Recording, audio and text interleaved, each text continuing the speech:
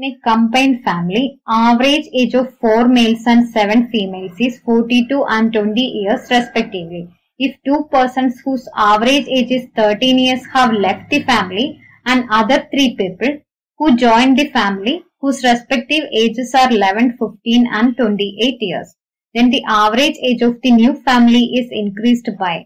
Initially there were 4 males and 7 females in a family, that is total 11 people. For 4 males, 42 is the average age. For 7 females, 20 is the average age. Now, 7 plus 4, 11 is the total members in this family. Now, to find the average age of this 11 people, I will take the common average here. That is, I will write this 42 as 20 plus 22. Now, you can see 20 is common here. So, I will take 20 plus remaining is 22.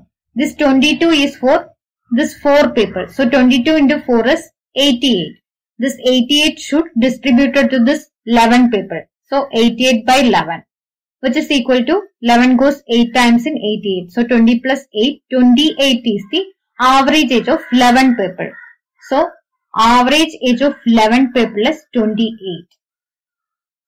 Now, 2 persons left the family and 3 people joined the family. So, overall increment in the members of the family is 3 minus 2, 1. That is 1 member joined the family. So, 11 plus 1, 12 become the members of the new family. Now, we have to find the average age of these 12 members. Here, to find this, we have to find the overall increment in the ages of the family. Here, when 2 persons left the family, that means 13 into 2, 26 years should reduce from the total age. So, minus 26 plus 3 people joined the family. That is 11 plus 15 plus 28 years joined the family. So, overall increment become minus 26 plus 11 plus 15 plus 28, which is equal to 28 itself. That is, overall increment in the ages of the family is 28. When new 1 member join, 28 is the overall increment in the age. That is, the new person's age is 28 years. Then, you can see 12 people average become 28. Because for 11 people, 28 was the average age. When 1 person with 28 years joins this family, the new average become 28 itself. That is, there is no increment in the average, 0 increment. So, option D is your answer.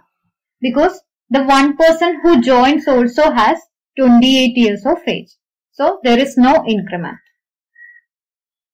This question can also do in normal way, that is total age of 11 people. Initially there are 11 people in family. So 4 into 42 plus 7 into 20 is the total age of 11 people.